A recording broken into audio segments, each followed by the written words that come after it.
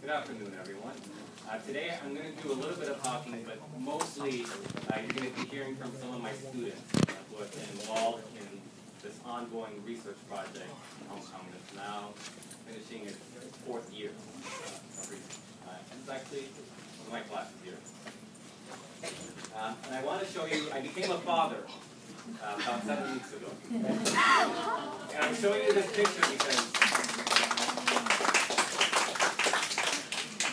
I know everybody loves babies, and then maybe now I'll win the Best Presenter Award. You'll just have to see my baby.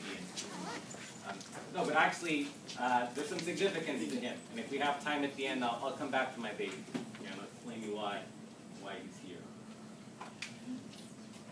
This is a slide that I last showed way back on the 22nd of September 2010 at my confirmation seminar.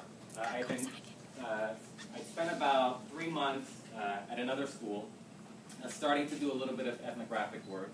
And at that time I was saying, I want to have this critical pedagogy in Hong Kong. And it's going to mean some of these things. That I'm working with students to help them build a critique of their own social position. And I want to help students understand their own position in the schools so that they can have some power to transform their own agency. Right? So they can have some control over what's happening to them in the school. So that school is not something that happens to them. It's something that they really become actively involved in shaping for themselves. And I was really thinking about something that built community, built hope, and built a critical consciousness, a strong subjectivity that's really aware of the historical moment that you're in. Okay, so you can start to shape history instead of history just happening to you. So some pretty lofty ideals. After September 2010, I spent a year at a school doing ethnographic work and also doing some co-teaching in liberal studies. But I ended up at the school where I am now, and I'm finishing up my second academic year teaching there, and I kept just extending the research. Because a critical pedagogy, and when you're working to sort of transform oppressive conditions, it's never done. It's always ongoing. And so I thought, the more that I can work, the better a research report that I can produce. I'll show you a little bit more progress. But in my time in Hong Kong, there's been two narratives about ethnic minorities in Hong Kong and ethnic minorities in education, two stories that keep being repeated over and over again, including by a lot of people here at this fine institution. The first is the narrative of the struggles of ethnic minorities. So here is, I'll read the Latin quote: drug pushers get the ethnic minority teenagers to sell drugs in local schools because if they're caught, they won't be sent to prison for life. They'll go to juvenile detention, said a local manager at an organization that works with ethnic minorities.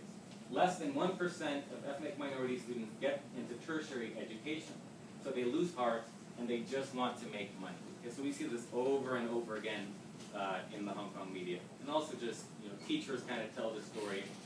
The community itself tells the story. And then the other narrative, the other story that we hear over and over again is that, well, the problem of education for ethnic minorities is that they're not learning Chinese well enough. This is the problem. Okay? And so this one talks about South Asian students thwarted by a lack of Chinese language skills, and then it sort of repeats the same, some of the same figures about students kind of dropping out, not only before they get to tertiary, but somewhere at the secondary level. And this story, this narrative, extends itself internationally. So even the New York Times is reporting, because of the poor quality of education in these schools, ethnic minority students end up not being able to read and write Chinese. Their inability to learn the language affects their education opportunities and subsequently their employment. Okay, so this is what I kept hearing, but my work in the school really was showing me something very different.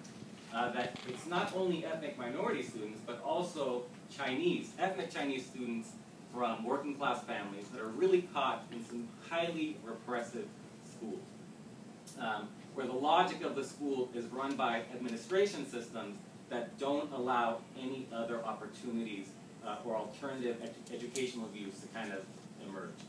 And so the administration gets caught up in that, the teachers get caught up in that, the students get caught up in that.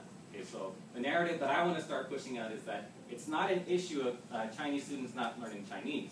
It's an issue of an oppressive education system that's keeping students from education. Okay. Of course, we could teach Chinese language better, but these students are also failing math, they're also failing science, and they're not gaining academic literacy in any language, including English. And sometimes, some of the work that we do is to try to counter these narratives. Okay, so here's a draft of some writing that we did in class.